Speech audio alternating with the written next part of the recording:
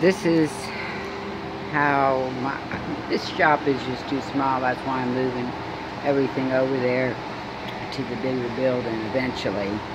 Right now I'm just working, and I've been cutting these boards, just the tip off of them. These were piled up in the house when I bought this place. They're pretty old, but I can use them for what I'm going to use them for. I'll show you in a second. I'm going to pause this. I went out back with the truck and loaded up all those landscape timbers that I had that I'm using like posts. And an ant bed had tried to make a nest there on part of them, so I wanted to hurry up and get them all out of there. I went ahead and I got the truck up there, and over here I had brought it over. I brought a few over here in my little cart, and I got them right there. What I want to do is make like a privacy screen, you know, where all this from my septic tank and all isn't showing from the road. I think it'll look nice, and I'm gonna grow some vining stuff on it, something that's not deep rooted, because this is my septic tank. It runs way down there. That's why I laid this board here. That's how long they are when I cut the tips off of them. They're old fence boards.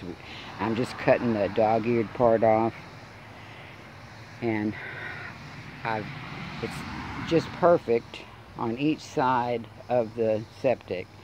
So I'm digging my holes to put in my posts, and then I'm gonna, you know, put this up and then see how it looks. I think I'm gonna paint it white.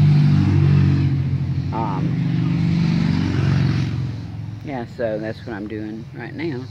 Just thought I'd show it to you. I'd like to do some more out there, maybe with my those slabs that I got from the sawmill. I got quite a few of them still left. I gotta move that around back. I think I'm trying to get all four the same size to do my little greenhouse thing that I'm planning for the fall. Move this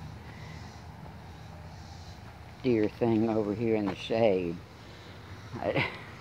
It usually doesn't, I don't think it gets any sun right here in this area at all.